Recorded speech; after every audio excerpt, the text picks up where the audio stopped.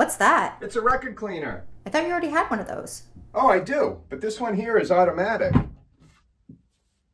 Wait, Record Doctor 10? Did I miss something? Where was the 7, 8, or even the 9? And this is fully automatic, but I've been bamboozled. I've been framed. Framed? Just go with me on this. I had to take out my frustrations somehow. I needed to break something. No. Yes.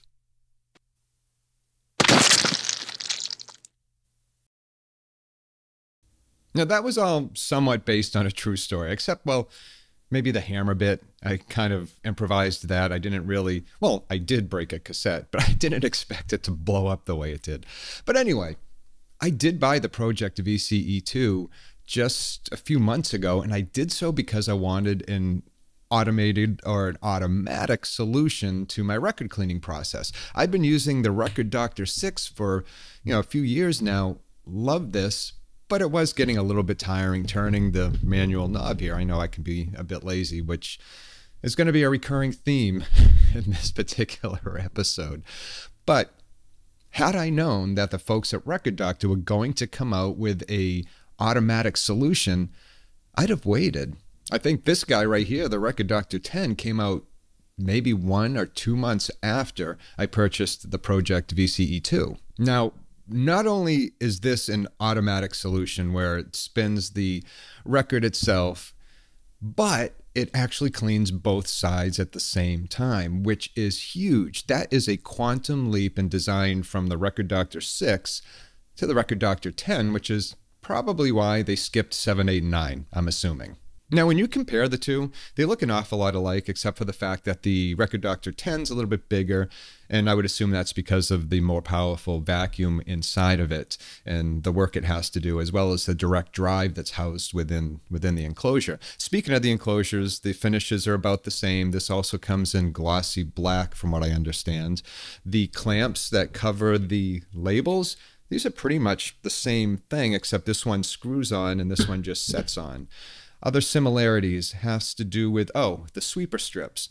So on the lower vacuum on both, you'll notice the Record Doctor 10's a little bit taller as far as the vacuum goes, but the sweeper strips themselves are interchangeable. So if you do have the Record Doctor 6 and you have extra sweeper strips and you end up purchasing the Record Doctor 10 at some point, you can use those sweeper strips on the Record Doctor 10, which is kind of cool. One other thing which is somewhat the same is the proprietary fluid record cleaning solution that Record Doctor supplies with their units. I don't know what the ingredients are, and typically if I don't know the ingredients of a solution that's going on the records, I use my own. But I did try this one, and it works very well as an emulsifier and a degreaser, and it spreads exceptionally well on top of the record too, which you'll see when I go through a demo in just a couple minutes. And that's about where the similarities end. I think I mentioned that the Record Doctor 10 has a direct drive which spins the record both clockwise and counterclockwise. But the other big difference is right here. If you can see this, is the upper vacuum arm, which connects to the Record Doctor 10 in its little slot here. That's the huge difference. Another smaller difference has to do with the brush. Now, the Record Doctor 6 came with the Clean Sweep Record Doctor brush, which is a nylon handle, nylon bristles, and this is probably my favorite record brush. I use it for cleaning, I use it for brushing off debris before cleaning, before and after. Great brush. The Record Doctor 10, they did change it, and now they're going with a goat hair brush, which has a wooden handle. Still works great. Goat hair will, and I think this is inherent with goat hair brushes, sometimes the strands will come out. I noticed that with the pro-ject because that also has a goat hair brush. So I do find myself going back to the clean sweep when I'm spreading the fluid. Now, why don't we just go straight to how this thing works? Now, if you're familiar with the Record Doctor 6, there's really not much of a learning curve here. You still, place the record on the platter and spread the fluid around using the brush. And you can turn on the motor to help with the spreading, but really only on the first side, because when you flip it, it comes into contact with that sweeper strip. So here you have to spread it around. Now, the top clamp looks just like the Record Doctor 6's, but it screws on. So After you've spread the fluid on both sides, it's only a matter of screwing the clamp down. I did find before you start the vacuum that you do need to make sure it's screwed down really well, or it won't overcome the suction from the dual vacuums that are being employed. And I'm sure that this was an engineering conundrum. The vacuums are pretty strong, and I found that they're stronger than the pro-ject, even stronger than the Record Doctor 6, and it makes sense because there's two of them. Putting vacuums on the top and the bottom means having a motor that's strong enough and slow enough for them to do their job and to also turn the record. So ensuring that that clamp is tight is key. So now on to the fun part. The upper vacuum arm slips into a groove, which you can't see, but it does allow the arm to be swung onto the record when you're ready to clean. So it's as simple as putting it in place, switching on the vacuum, and rotating the platter. I give it a couple rotations in one direction and then the same in the other direction, just so I can get all of that gunk up. And I'm not sure how well this comes across, but it completely removes that fluid.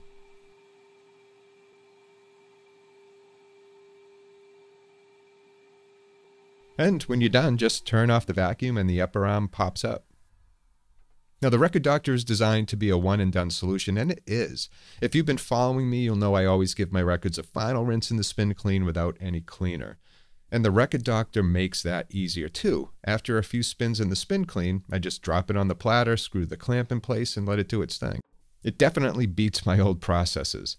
And the other thing I'm impressed with is how well this thing cleans. I've always thought the Record Doctor 6 vacuum was one of the better ones out there because it always cleaned well and didn't leave any residue. The 10 appears to be just as powerful, if not more so. There's no residue left, and once it's cleaned, I can slip it immediately into a protective sleeve. Now, I wasn't kidding earlier. If I had known that the folks at Record Doctor were going to come out with an all-automatic solution like the Record Doctor 10, I would have waited. I wouldn't have bought the pro-ject. And that's not a dig against pro-ject. It's a great device, a great machine. I just really like this one. I wish they had told me this was coming out, but they couldn't have known I was looking for it. Regardless, would I change anything about the Record Doctor 10?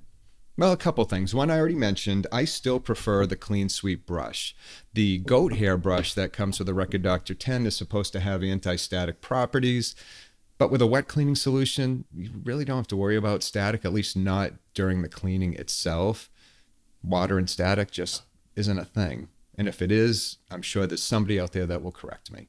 What else would I change? Only one other thing, and this has... It's not a design flaw. This is because I'm clumsy, and it's this, the metal screw right here. The only reason that I would change that is, like I said, I'm clumsy, and I can see someday turning the record over, flipping it over to put it on, not paying attention, maybe being tired from cleaning 50 records or something, and then scraping it right across that metal screw. Now, I don't know what you do about that. I mean, you do have to screw this on, and if they went with a plastic screw, I don't think that would work as well because the plastic would probably get worn down over time, and then it would lose the ability to clamp. So I'm not an engineer. I'm just calling it out for maybe a future iteration. Still, it's not a problem. This is really just me. Now, those are a couple minor things. It's really... I love this machine. I also, the geek in me also loves the fact that when this upper arm connects with the record and you stop the vacuum, that it pops up at the end. Yeah, I don't know. It's the little things. Oh, speaking of little things, there's another thing that comes with the Record Doctor. Actually, I'm sorry, it doesn't come with the Record Doctor 10. It's an optional cover, an optional leather cover, which I'll show you right here. So there you go. Pretty cool, huh? One thing I do like about the fact that the folks at Record Doctor are constantly, looking at the details of their products is on the side here. The Record Doctor 10's power cord connects on the side, so they do have a little flap to accommodate it. Just, so little things that impress me. As a slightly personal anecdote here, I clean a lot of records. I've mentioned that. And a lot of times when I'm listening to records, I'll hear, maybe it's a record I haven't listened to in a while, or one that I've recently brought home and maybe only cleaned it once and it needed a second cleaning. But as I'm listening, if I hear that a record needs to be cleaned, I jot it down and I add it to the list. So I have quite a list of records that need to be cleaned. And that list will end up growing because, like I said, I'm lazy. And doing it all manually going from, the pro-ject to the Record Doctor 6 to the spin clean and then back. I mean, all of that, it gets tiring. So those records tend to pile up.